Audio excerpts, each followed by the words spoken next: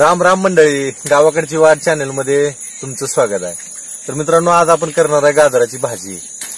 गाजराची भाजी पण आज आपण करणार आहे, तिचं आयुर्वेदिक महत्त्व जाणून घेणार आहे आणि मस्तपैकी आपला पाठीमागं गहू भरलेला आहे, एकदम चांगल्या पद्धतीने गहू आलेला आहे आणि आपण या गव्हाच्या शेताच्या कडेला बसून आज भाजी बनवणार आहे।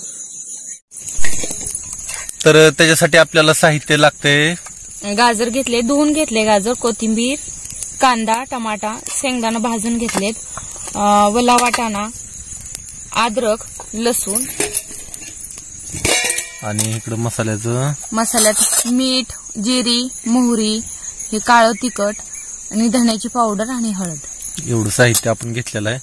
आपल्या इथं चूल पेटलेली आहे मस्तपैकी आणि आज आपण भाजी बनवू गाजराची। पहिल्यांदा गाजर चिरून घ्यायचे, आपण गाजर धुवून घेतलेले आहेत, आता चिरून घेऊ, बारीक बारीक तुकडे करून घ्यायचे गाजराचे।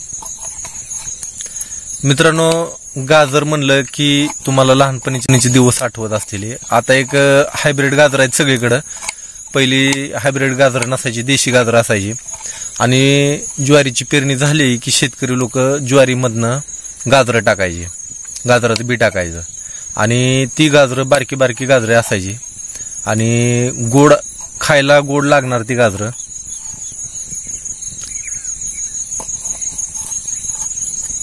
आता गाजराची शेती केली जाते, पहिले आवर्जून शेती कुणी करत नसायचं, ज्वारीमधनं टाकलेली गाजर खायला गोड लागायची।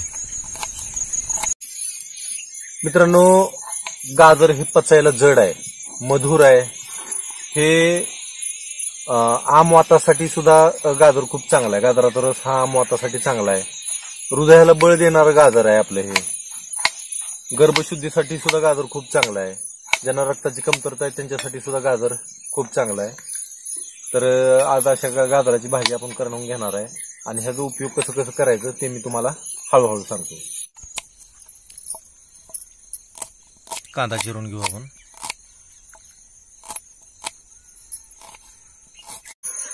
मित्रांनो, गाजरामध्ये अजीवनसत्व भरपूर प्रमाणात असतं।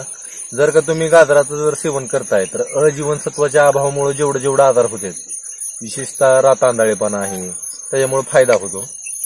ह्याच्यासाठी गाजर नेहमी खात राहावा।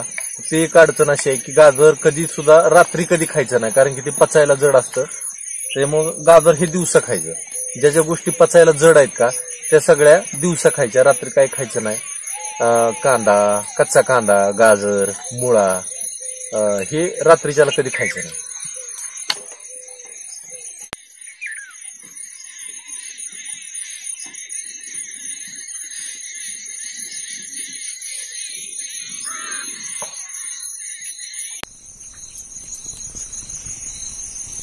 तेल टाकून घ्यायचं,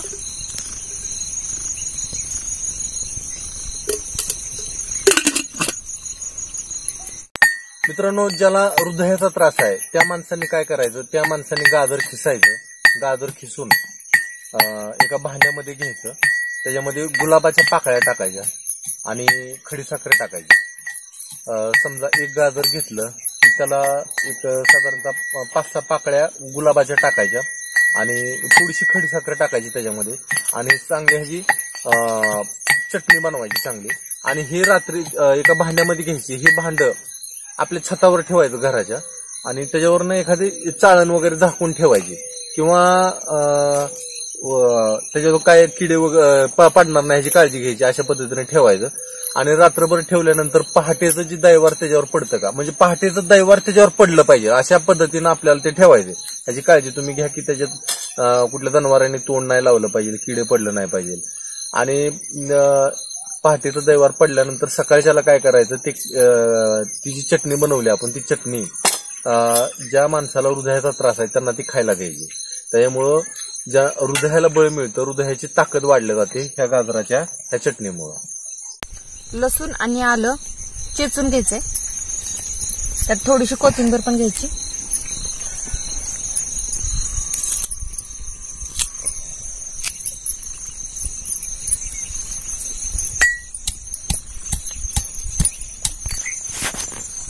तेल तापले, मोहरी. जास्त तेल तापू द्यायचं नाही, मातीचं भांड आहे कारण ते तडकतं. मातीचं भांड नेहमी चुलीवरच ठेवायचं. जिरं टाकलं आपण, कारण चुलीचा जी जाळ आहे तो मंद असतो. गॅस, शेगडी. आलं, लसूण आणि कोथिंबीर, कांदा,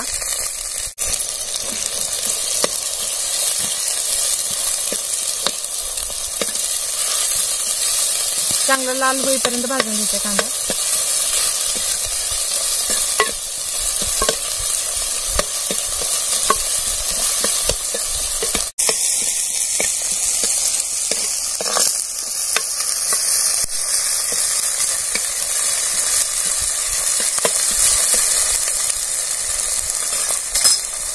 टमाटर पण टाकून घ्यायचं कांदा थोडा परतल्यानंतर.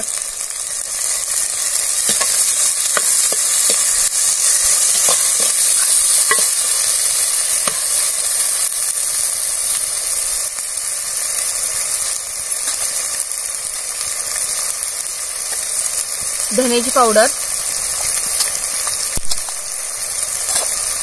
काळं तिखट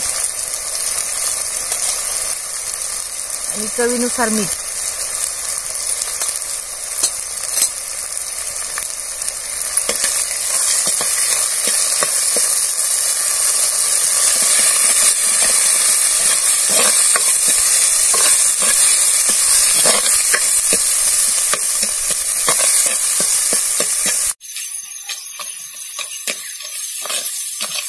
मित्रांनो, तुम्हाला अजून एक गाजराच्या बियाचं महत्व सांगतो. काय काय महिलांना गर्भधारणा होत नाही कारण की गर्भाची शुद्धी झालेली नसते. तर गर्भशुद्धी करण्यासाठी गाजराचं बी खूप फायदेशीर आहे.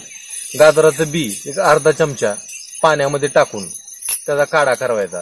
3 कप पाणी घ्यायचं, त्याच्यामध्ये अर्धा चमचा गाजराचं बी टाकायचं आणि त्याचा काढा करायचा. म्हणजे 1 कप होईपर्यंत त्याला गरम करायचं. आणि हे पाणी जर का उपाशीपोटी दररोज घेताय तुम्ही 21 दिवस, तर गर्भशुद्धी होते. गर्भशुद्धी झाल्यामुळे गर्भधारणा होण्यासाठी चांगली मदत मिळते. ही गाजराच्या बियाचं महत्व.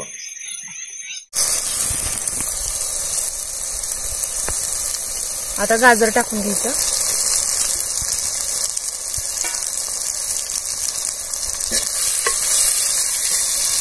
हिरवा वाटाणा पण टाकायचा.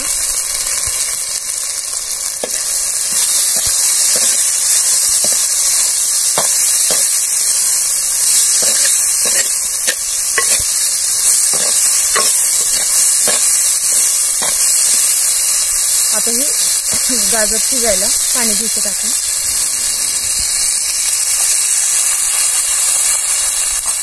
आपल्याला भाजी किती करायची ह्याच्या अंदाजानेच पाणी टाकायचं.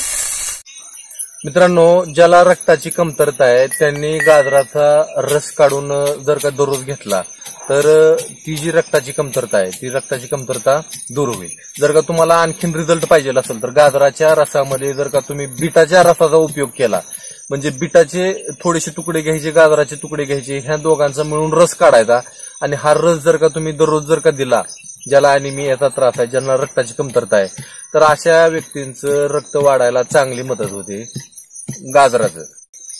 मित्रांनो, गाजर ज्या टायमाला आपण शेतातनं उपटतो त्या टायमाला त्याचा जो पाला असतो का, त्या पाल्याचा सुद्धा तुम्हाला उपयोग सांगतो. ज्याला पायरियाचा त्रास आहे, हिरड्यामधून रक्त येणं, पू येणं, तोंडाची दुर्गंधी येणं, अशा टायमाला गाजराचा जो पाला आहे का, तो गाजराचा पाला घ्यायचा आणि तो चावून चावून चावून चावून त्याचा रस पूर्ण आपल्या तोंडातून फिरवायचा. ह्याच्यामुळं जाळफूक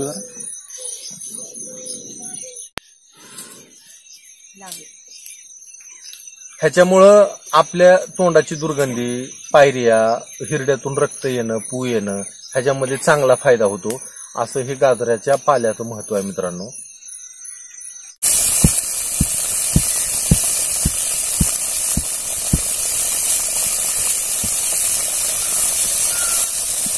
शेंगदाण्याचं कूट टाकून घेऊ.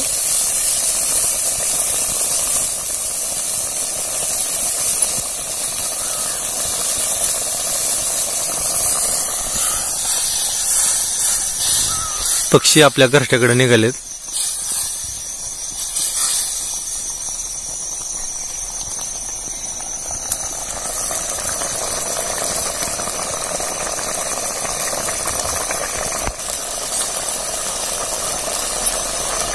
आपली भाजी शिजली आता, थोडीशी कोथिंबीर टाकून आणि जाळ कमी करून घेऊ.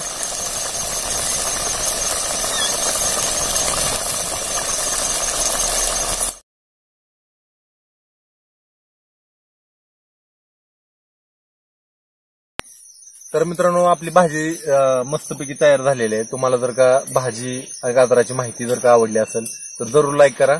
धन्यवाद.